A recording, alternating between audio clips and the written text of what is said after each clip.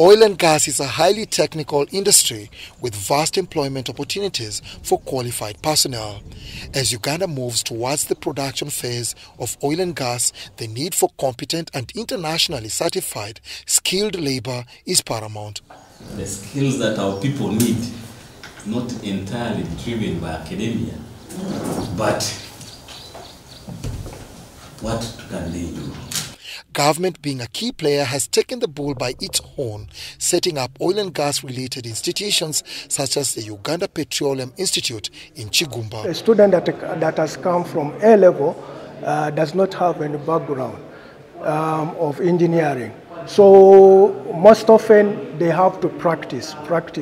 So with the time, definitely their work pieces become worthy pieces that can be tested and pass the test.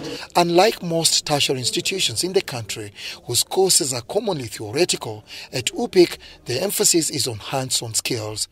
The oil and gas industry is expected to create at least 160,000 jobs, of which 75% will be skilled labor. What is your expectation of the training here? So the biggest thing is being employed at the pipeline construction project. Yeah, I wanted to be employed as a welder. I need to gain that skill because to be on that pipeline, you need someone who is skilled. They not pick someone who completed primary fund or to graduate to start. So that's why I'm here.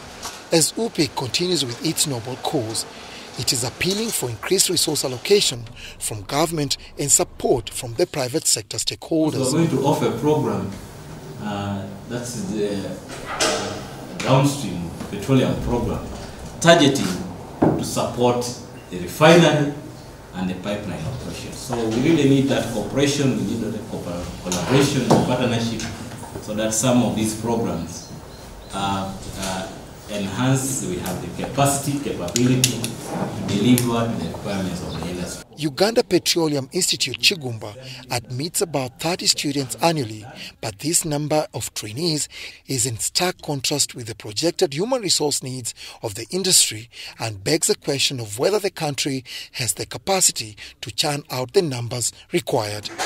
Dennis Sigoa for UBC News.